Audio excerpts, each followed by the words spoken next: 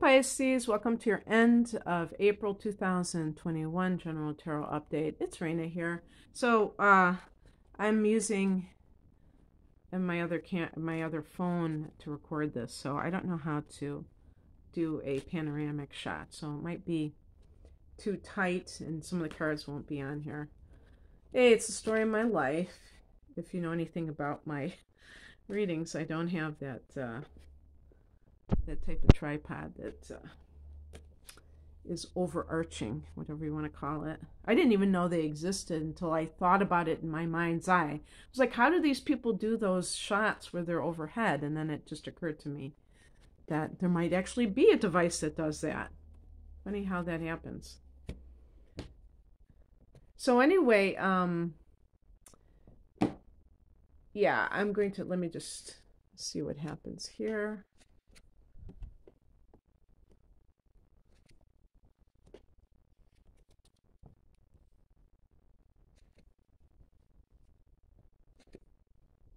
Oh, a lot of pentacles. I've been getting readings with a lot of pentacles in them, and I assume when it happens over and over again that money matters are, kind of front and center in people's lives, which makes a lot of sense for multiple reasons. And I think even one of them, if people want to travel after they've been, cooped up so long, they may be kind of like crunching the numbers for that as well. That could always be. Anyway, the heart of the matter is the Nine of Pentacles. And by the way, this camera is not really, I don't think this on my phone is not superior. It's not really good for this kind of thing, but so please bear with me. And the Nine of Pentacles is really a great money card in the sense to like make you understand that you are somebody who has a lot of that financial independence. Now, no, I mean, it could be that that's what you want in your life. So maybe you feel that that's something that would get you where you want to be, because I'm looking at the past position card, and it is the Star card, and the Star card connects with the sign of Aquarius. And maybe that's why I think of wishing upon a star, because Aquarius connects with the house that relates to hopes and wishes. And so really what I think of this card, this is a card of healing. And so what it can represent for some people is if they have gone through a difficult time, Pisces, if you have gone through a difficult time, you're starting to heal again. You're starting to believe in life, the good things in life. You know how you can get really cynical when you get screwed over or something like that, betrayed, whatever you want to call it. You start to heal. There's a little bit of distance from that terrible situation, and then it starts to open your heart again. And you feel the sense of being able to heal and have a better appreciation for life and trust. I think maybe it's trust, maybe trusting that the universe is working on your behalf instead of feeling like, the world is against you, which can certainly happen. I think it's human for people to feel that way if they've had a run of negative experiences. So maybe this is an actual Aquarius person who has helped you financially. I would say, though, more likely that you're following a dream.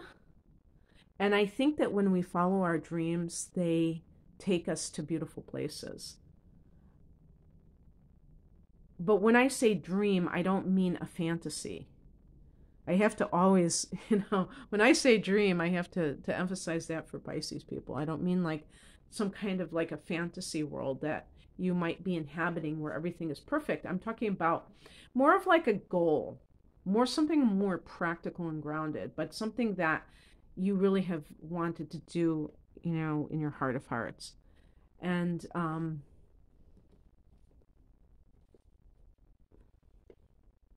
Maybe getting your finances sorted out can be what is keeping you from it 100%. The higher message is the Two of Wands. This is about um, maybe even deciding where you want to live, but this is the higher message, so I'm reading this more from a spiritual perspective. What I would say, you see the other person's hand on the other wand, is kind of like almost contradictory. Like, if you have something that you want to do and yet you have a dilemma, like, in order for me to do this, I have to move. But then I'm going to have to take my child out of school and I don't want to do that. Or maybe you're putting people first so much that you're not being able to accomplish your own goals. So I want you to look at it from both perspectives, because they're both valid depending on your personal situation. I do think that sacrificing for a child's well-being is a noble gesture, but sometimes you may misinterpret what is good for your child. Maybe you're imposing your own feelings onto that child. Maybe your child would love an adventure if you have an opportunity to travel, if a job is providing you this opportunity to expand your horizons. Maybe that is something. Now, this could be like changing career. If you are too concerned about other people's opinions on what you are doing for your career, then you have to look at that, because you're not in middle school anymore. And so other people's opinions of you are not important. They're not living your life, you are. So are you, allowing somebody else to interfere with your goals? And what is their reason for interfering? Are they really doing something good for you, or are they being selfish because they want something? They want you to stay the same or to be physically there for them. What crosses you is the Ace of Swords. This is the story of Pisces life, because the Ace of Swords, if I read it like in its positive interpretation, it would be somebody who has mental clarity, who is seeing things as they are. A lot of Pisces people will also have Mercury in Pisces, and they're going to be very rose-colored glasses-esque. They're going to be very like, everything is, when I see those t-shirts that says good vibes only, I mean, of course, who wants to introduce bad vibes into their life? But it's all about reaction too. Like, how do you see certain things? Do you feel like, oh, that's bad, that's bad? Something may, there's contrast in this reality. We do have duality.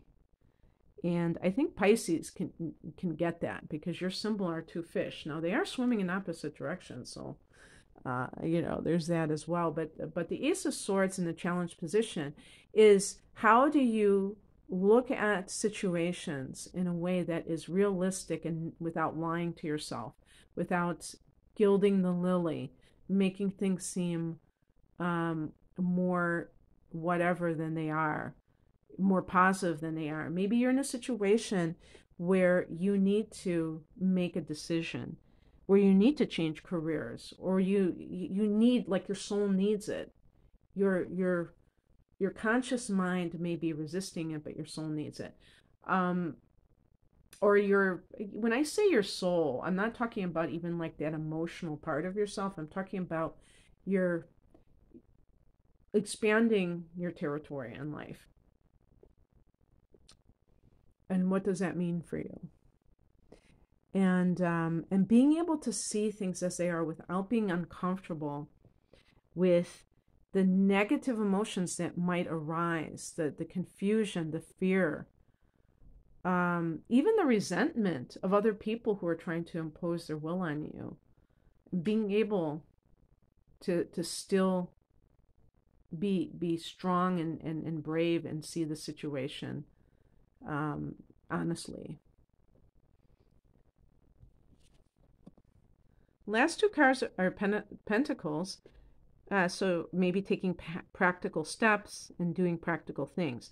Eight of Pentacles, perfecting your craft, maybe getting training, doing a good job, not slacking off, not mailing it in. So if you're like, in the process of transitioning to another career, sometimes people say, you know what, I'm going to quit this job anyway. I'm just going to mail it in. I'm going to come in late. No, you're not doing that because you're striving for excellence, which is really a great vibration.